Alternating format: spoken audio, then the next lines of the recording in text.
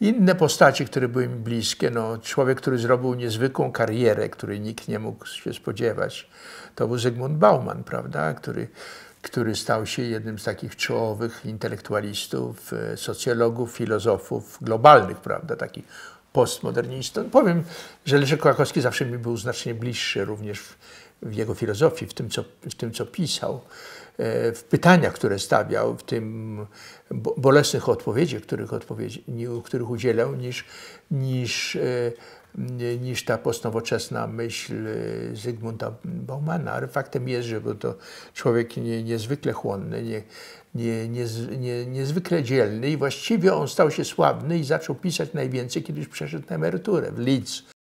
Wyjechał do Anglii i został profesorem w Leeds, prawda?